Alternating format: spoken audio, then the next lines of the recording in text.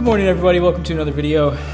Callie is taking a couple vacation days, which means that it's our responsibility to do some eBay shipping today. So I figured I would just ship these items out and show you guys how we ship the stuff on eBay and how much it costs. So I got my 4 items here.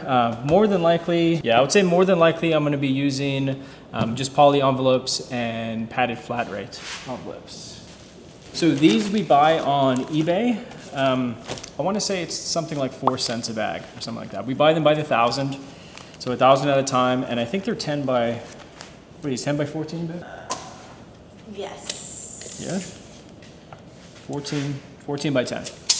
The padded flat rate envelopes we get from the USPS website for free. You can get them for free, as well as like other boxes. Anything priority mail, like the priority branded mail boxes, you can get for free on that website. So the other thing you may want to consider getting is a scale, like a nice little portable scale. We use this little AccuCheck scale, and I'll put links to all this stuff in the description of the video as well. But this has been a good scale. We use it every single day. It goes up to 50 pounds and it's fairly accurate. So this pair of women's Minnetonka shoes sold for $35 with free shipping. So I'm gonna put them on the scale first and see how much they weigh.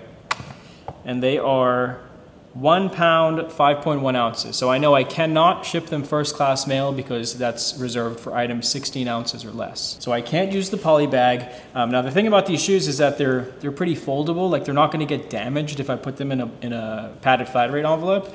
So that's what I'm gonna do. So padded flat rate envelope, shove them on in here.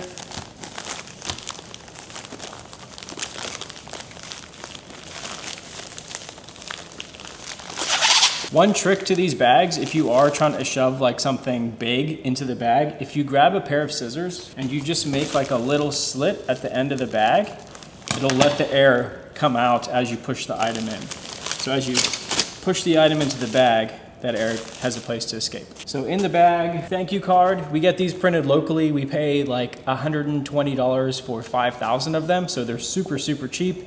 Nice, high quality, double-sided. At the very least, I would suggest doing a little handwritten thank you note, just saying thank you, please leave positive feedback. So that goes in the bag, and I can seal it up. These padded flat rate envelopes, you do not have to weigh because they're flat rate. So however much the weight is, it doesn't really matter. So when I go to buy shipping on eBay, it's gonna cost us $7.52 to ship just like this in this bag. That's with our discount through eBay's shipping service. And then once I have my label, I just pop it on the bag. And there, one item done. Very easy. So let's do the next item. And typically, by the way, guys, when we're doing stuff like this, when there's a multitude of items, we will use the bulk shipping program in eBay, so we'll ship them all at once. But I'm breaking it down individually just for this video so I can show you guys how we do it. So the next item is this Black Sabbath t-shirt.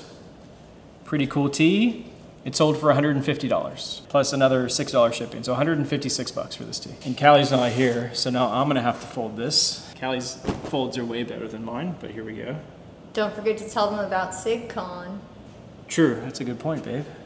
So on items that are $150 or more, so items that sell for $150 or more, we put signature confirmation on them. You don't have to. I think eBay requires it for like over $700 or something like that. But just to be safe for us, we do over $150. That looks fine. That's good enough. Good enough. So we used to take the t-shirts and wrap them in, I don't have any here, but we used to wrap them in clear plastic bags and then take the clear plastic bag and put it in one of these blue poly bags. But we thought that, it is nice for presentation, but we thought that that was kind of like a waste of plastic and we don't want to create more waste than we need to. So now we just fold up the items and place them directly in one poly bag. So shirt goes in the bag, thank you note goes in the bag. Trash goes on the ground or the table. I'm gonna weigh this up, 7.2 ounces, so we would round up to 8 ounces. So a first class package, 8 ounces is $3.25. And then I want to add signature delivery, which is an additional $2.65, but it's worth it, I promise you. So total to ship this out is gonna be $5.90. Remember that one time someone tried to claim that they didn't get something from us, and we were like, you signed it. We put SigCon on it, and then they're like, oh, well then my account was hacked. Yeah, exactly. No. So label goes directly on the bag. We use these thermal labels. You don't have to. We use a Rollo printer. We've had it for years and it's worked really, really well. I know that Rollo is coming out with like a wireless version of that printer soon.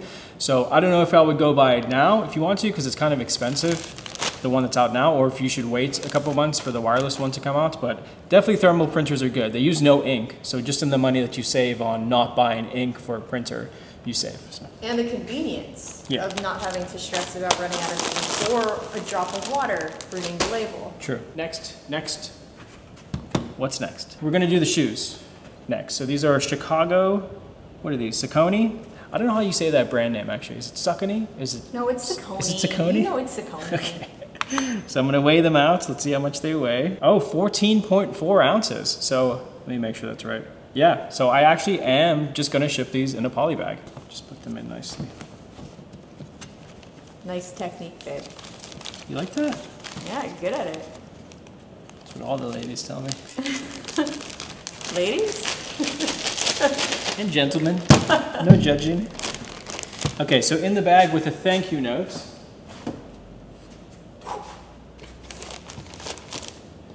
Now it weighs 14.8 ounces, so this will ship as 15 ounces first class mail. Oh, also they sold for $40 with free shipping. So it's gonna cost us $5.12 first class mail to ship them out. And again, I just wanna stress, you don't need a fancy printer. We used just a regular printer for like a year, and we didn't even have sticky labels. We would just print the labels out and tape them.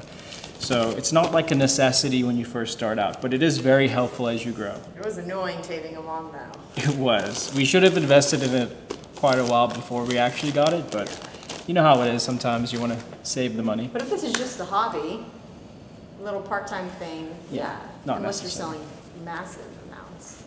All right, the last thing I'll show you, which, I mean, you already saw the t-shirt, so this is about the same type of shipping, but toss it on the scale. When you said same type of shit, and I thought you were going to say, you know. Same different day. Yeah.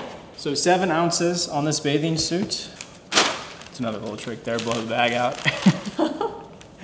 In the poly bag with the thank you note. By the way, this is all typically done over there. So it's like all in line, no like running back and forth, but for the sake of the camera, you know. Yeah, there's a wall there. All right, so with the bag and thank you note, we're at 7 ounces. Print shipping label. What? I just like to get the air out. It's just gonna go back in though. I know, but I like it to be like that. For when I put the label on, it makes it easier. Does it though? Yeah. $3.23. Purchase and print label. What were you doing? Nothing. There we go. Label goes on the bag, and those 4 items are shipped. So that took me, shipping individually took me like 10 minutes. It really is very, very quickly, and that's with like explaining everything to you guys as well. So it's really not that hard. And if you use the bulk shipping feature as well, this would have taken maybe 5 minutes to ship out. So once you have like your systems in place, you have all your supplies around you, make sure you order them in advance because it takes a long time sometimes for USPS to ship their free stuff out.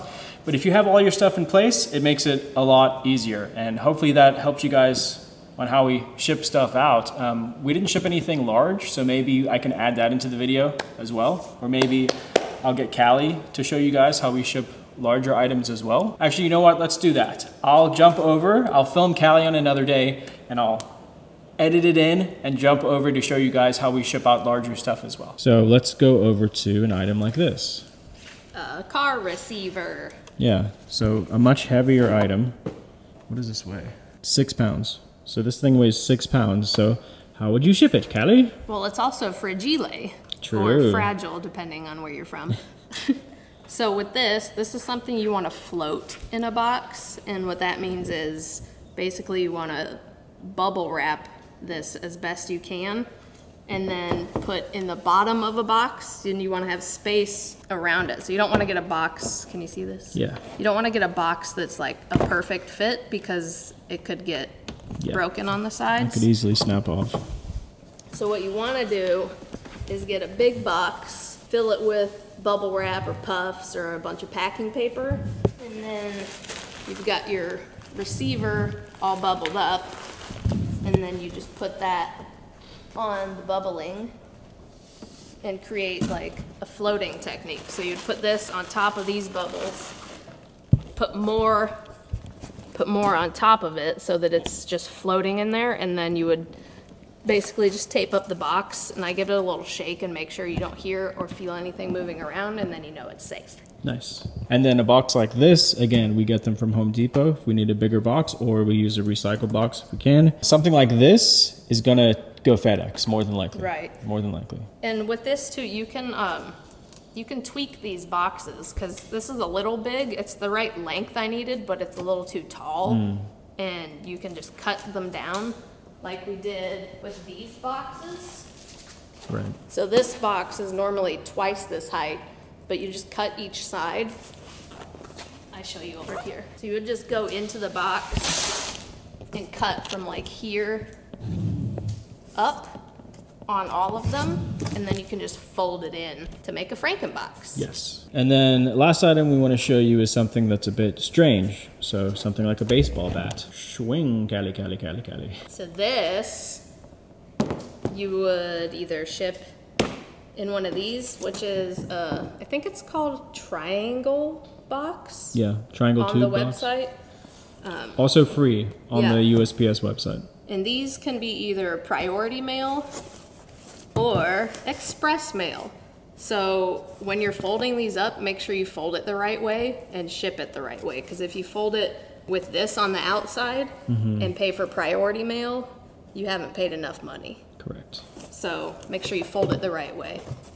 Like this. Nice. Magic. And then with stuff like this, what I like to do is put bubble wrap on one end. So you just secure one end of it. And this just helps it from rattling around in the box and getting damaged. And then I would do the same on this end and close it up. And again, with something like this, it's a larger item, but it's light. It's typically still going to be cheaper to ship at USPS priority. But you still want to check. You want to check your weights. You want to look at FedEx to see if it is cheaper to put in a different box. Create your own box if you need to. So 2 pounds. So again, going back to that, if it's under 3 pounds rule, it's probably going to be cheaper to go USPS. So even though this is a big box, it's still under 3 pounds. It's going to be cheaper to go that way. It's also going to get to the customer faster. And it's also easier to just have this box ready to go instead of having to go and create your own box. So then on the larger scale, something like this box, this is a large Home Depot box and it weighs 43 pounds. So now we're talking about something that's very heavy, a larger box. How would we ship that? So this is definitely going FedEx because I think it's like twice the amount if you use USPS. Yeah, that's so a lot. FedEx, UPS, DHL, whatever's cheaper in your area, I guess. But this is FedEx for us. And FedEx home delivery seems to be a good one to use on eBay. If you're shipping something outside of eBay, we like to go to PayPal and use UPS ground. It's typically pretty fairly priced as well, but not USPS. It doesn't make sense to pay that much money. So for large, heavy things, UPS or FedEx is best. And that, guys and girls, is how we ship stuff on eBay. Hopefully you've enjoyed this video. Make sure you give it a thumbs up, share it if you would like to share it, if there's other people that need help with how to ship stuff on eBay. Hopefully you've enjoyed it again, and we'll see you guys in the next one. I'm Ralli Roots. Peace and chicken grease. Peace out.